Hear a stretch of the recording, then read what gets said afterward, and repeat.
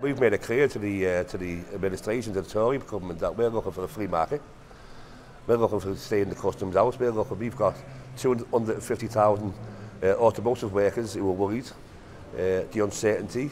We've come over to Gibraltar today to bring Len's message that we stand with the Gibraltar people.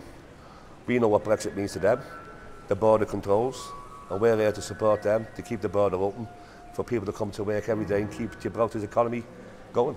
The local branch has already declared its support for Len McCluskey, so is this a case of preaching to the converted at all? I don't think so. I think it's important that we speak to all the members, and there is a particular focus from Len and from our union on Gibraltar, because it might not be the largest membership that we have, but at the same time it's very, very important, and there's some unique issues. So we think it's important to come here and speak to people personally, listen to their views as well as we move into hopefully a new administration with Len, and we just think it's important to be here.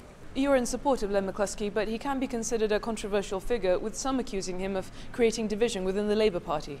Well, my response is quite simple. I laugh at that first, by the way. But first of all, you've got to say one thing, is this: who's been voted in as the leader of the Labour Party? It's Jeremy Corbyn. Our executive, our policy conference supports Jeremy Corbyn.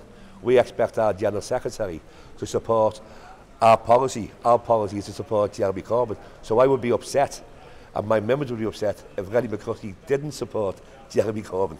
Yeah, well, I mean, I think the big misinformation on this is that Len is the driver of that agenda, as Tony says. You know, our executive, our full rules conference, we've decided to back Jeremy Corbyn. So, you know, in some ways Len is following that example and following that line, and we're very pleased that he is. But one thing to say about that, though, is, you know, that there's been an inference about too much political involvement and not enough industrial, and nothing could be further from the truth. Len has been speaking to people the length and breadth of the UK about industrial issues, and that's his main focus.